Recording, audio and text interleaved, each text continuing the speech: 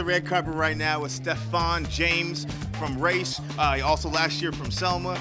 Dude, you were making some real moves right now in Canada, but also like in the world of film. How does it feel to be that guy that's just killing it? No, it's really a phenomenal thing to tell stories like this, you know, like Race, like Selma, and to, you know, to have a purpose with your art. You know, I really feel like art imitates life. Right. And to be able to, you know, tell these sort of stories, these diverse stories, and bring them back to life so many years later is really an incredible thing. So, you know, I never take that for granted. Yeah, so your role playing Jesse, now my name's Jesse, and it's not a coincidence actually. When I was born on April 4th, Jesse Owens died, and my mom decided to name me Jesse after Jesse Owens as a result. So that movie, Very cool. it meant a ton to me. And Very cool. So my question for you, you got to shoot it in Berlin, Yeah. in the Olympic Stadium where he actually ran. How did that feel? That was crazy for me. I literally got chills walking up to that stadium for the first time.